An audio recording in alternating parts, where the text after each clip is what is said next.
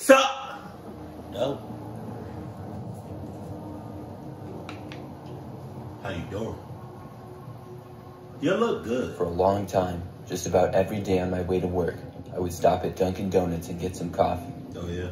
I've been doing this for a while, and I'd stop at the drive-thru and pick it up. A while ago, I went there one day to the same location that I always did.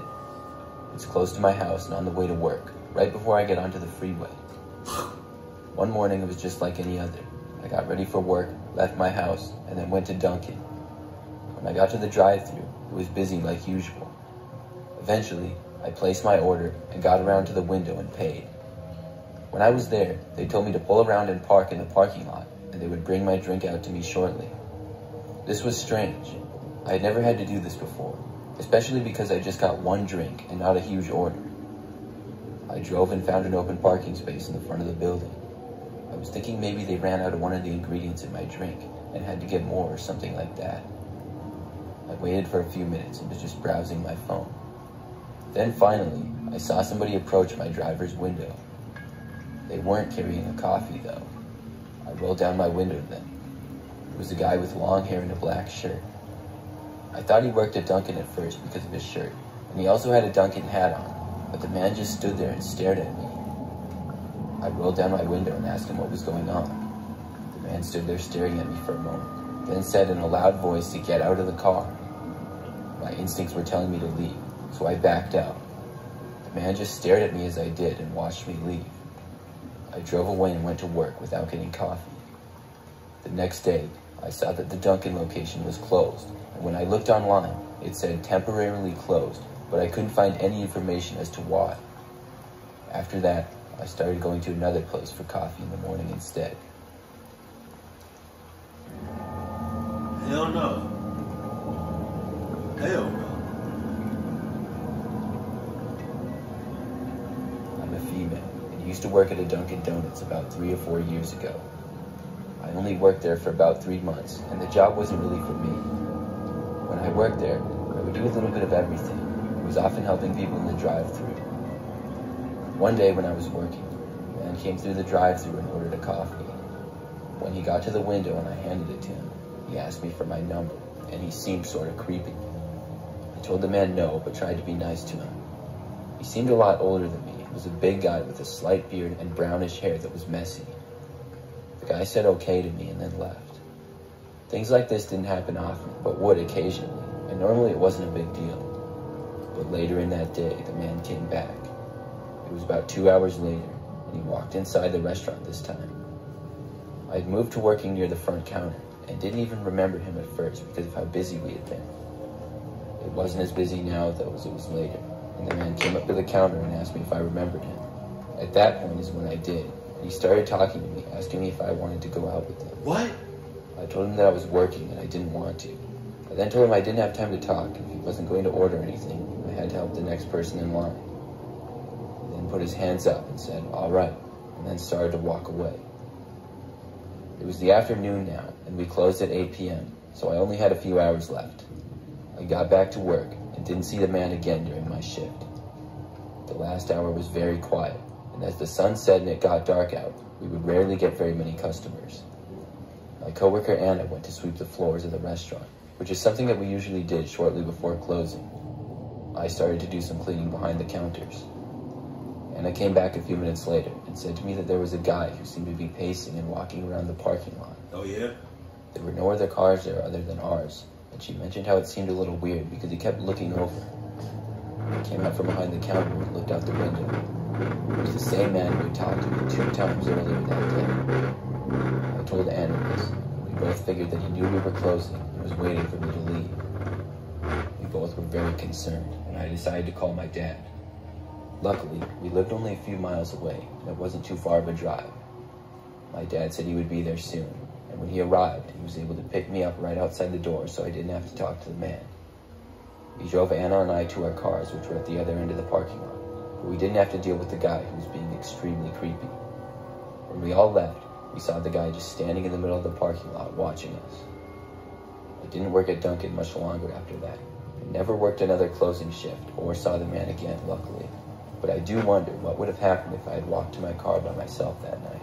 He would have gotten that ass and clocked you up. Fuck you. Clocked you talking about. I want to curse like I used to curse so bad. About 5 years ago, I finally went to Dunkin' Donuts for my first time ever. I'd been meaning to go there for years, and always known it was popular, but I never got around to it until then. I went to one on the other side of town and walked inside.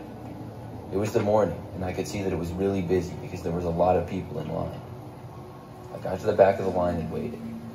The line slowly moved forward, and I noticed that a man got in line behind me. The man was standing uncomfortably close to me, and I turned around to see that it was a really tall guy with sunglasses on and a black coat. I would have said, I would have turned around. First of all, I would have noticed, I would have just felt something just on me.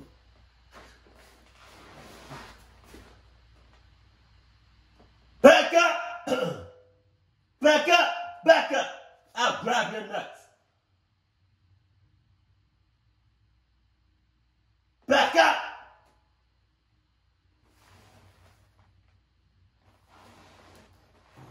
It was awkward because when the line would move up, I would move farther away from him, and then he would keep getting closer. He always stood a really close distance from me. Wow. Finally, when it was my turn to order, I got a couple of donuts to try them and see how they worked. After I ordered it, it was the weird guy's turn, but I noticed that he didn't go up to the counter and order. He just stood there, and then when I left, he followed me out the door. Oh. With the sunglasses on, I couldn't really get a good look at the guy, and I didn't know what his deal was, but I walked back to my car in the parking lot and got inside. Thankfully, the guy didn't follow me, and I watched him walk to a car a few spaces away. I got out the donuts and was eating them in my car. I noticed that the guy got in the driver's seat of his car, which just looked like a regular silver car. Then he started watching me with his sunglasses still on. This was starting to become really weird, so I decided it was best to leave.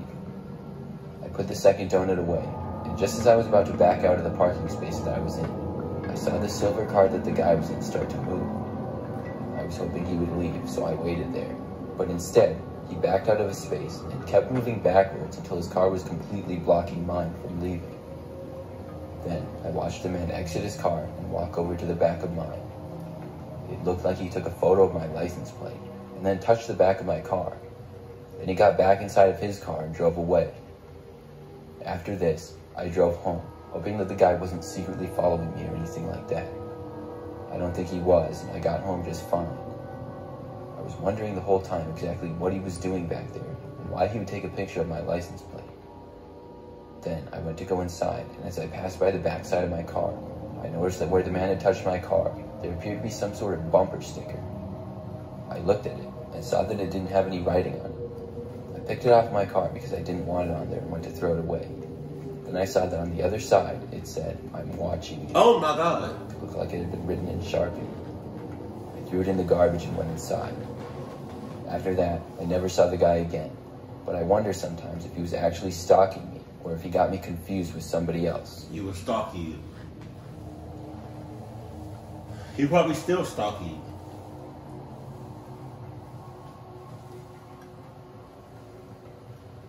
I work at a Dunkin' Donuts. I've been working there for roughly a year. The craziest thing that's happened so far was about 4 months ago.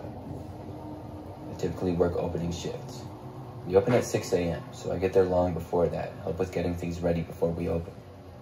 We make donuts and do more preparing and things like that. One morning, I was the first one to arrive. There was usually a few of us working, and when I got inside, I turned on a light in the back. I began to get a few things ready and wait for some of my coworkers to show up and help. I then heard a noise come from the back area where there were a bunch of boxes and things like that. I guessed I wasn't alone, and one of my coworkers was there after all. I called out "hey," but didn't get a response. I sat there in silence for a few minutes.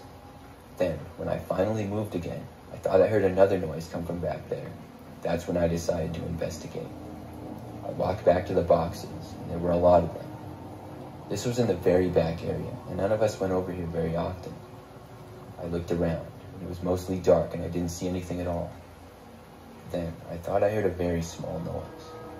I walked farther back and looked behind one of the larger boxes. That's when I saw a man crouched behind it looking at me. This was probably the last thing that I was expecting to see, and I jumped back in shock. He didn't work there, and I had no idea who he was. I started walking back quickly when I heard him start to get up, and I started running at that point. I then heard the man let out a loud yell, almost a scream. He wasn't saying anything, but just screaming, basically. I ran to the bathroom and locked myself inside. Thankfully, there was a whole room for the bathroom, not just some stalls, so the man couldn't get inside. The man tried opening the door, but couldn't get in. I then heard him walk away. I got out my phone and started to call the police, but just then, I heard the front door open and a woman scream.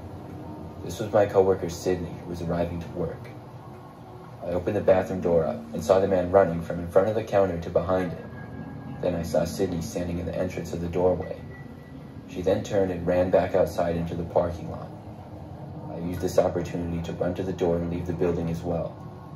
The man was somewhere in the back again, and Sydney and I called the police and waited in our cars for them to arrive. When they did, they were able to go inside and get the man.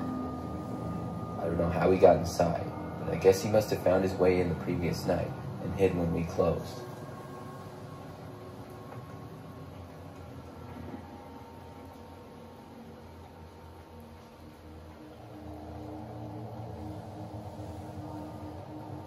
It'd be the night shifts to be. I cannot, like, you know how disturbing it is? You know how disturbing it is to feel somebody behind you and you don't know who that person is? Like, have any of you all ever had that experience where, like, you just in line or you somewhere, right? Or you're at a party,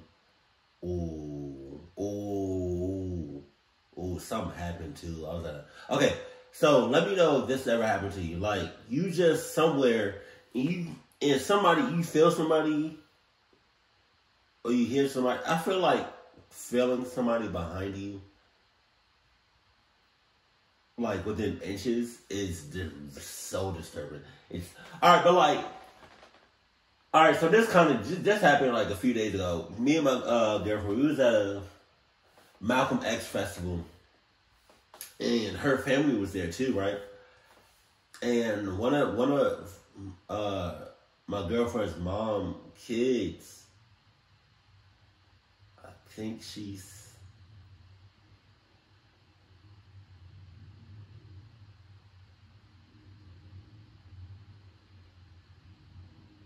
16, I think. I don't know.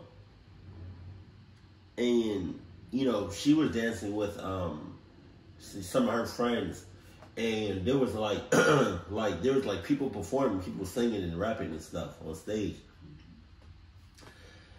And you know, and like the girls, you know, the daughters, underage, they was like towards the front, and me and my girl, we was like kind of like a few feet behind them.